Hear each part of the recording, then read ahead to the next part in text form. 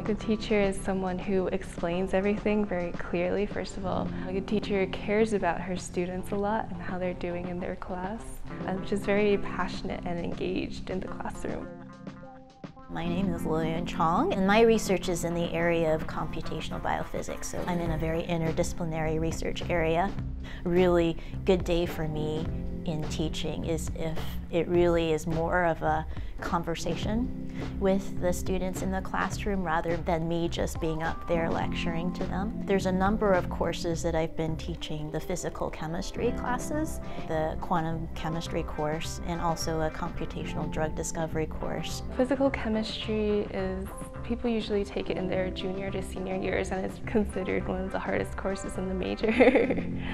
Last semester we were talking about quantum mechanics, which is tiny little particles that no one ever sees, and the idea is like, if you're not looking at it, it's probably not there, or it might be there, and nobody really knows what's going on with these types of things. But when she explains all the materials, she does so really clearly. She goes through every step and makes sure we follow her. The way her class was structured, it was very open to discussion. So students who could ask questions during class and they needed help, she would ask questions to us for us to see what we understood and for us to try to explain things in our own words. I try as hard as possible to cultivate this atmosphere in the classroom so that everyone is comfortable asking their questions and making mistakes. Whenever any student asks a question, even if it's tangential, I will turn it into something that informs the whole class. Any question that you ask is helpful.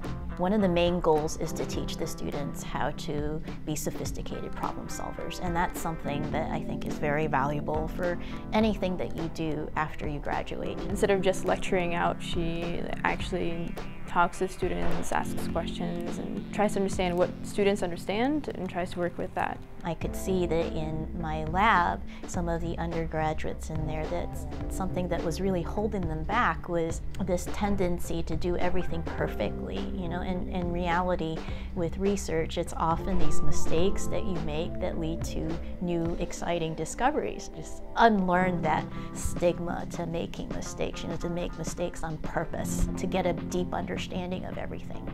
She's very friendly, so you feel like you can talk to her. And she really does care how we do in her class. If there's any problems, she makes herself very available to us. She was one of the first professors where I found that environment. It was kind of an environment where we can interact with each other. Every time that I've taught these courses, I've learned different ways of viewing the material. I love to see the curiosity from the students that comes up in the classroom.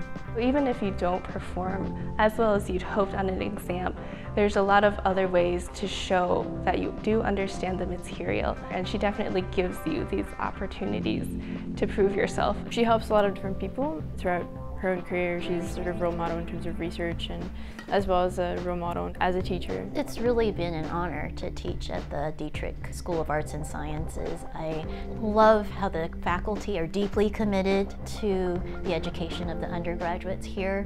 I took on this job because I was very lucky to have some mentors along my pathway that were particularly nurturing. I really wanted to have that kind of impact on other people and on students in the same way that it impacted me, and that's been very rewarding. It really makes my day to teach. Even if there's just one student in the classroom that lit up, that makes me very happy.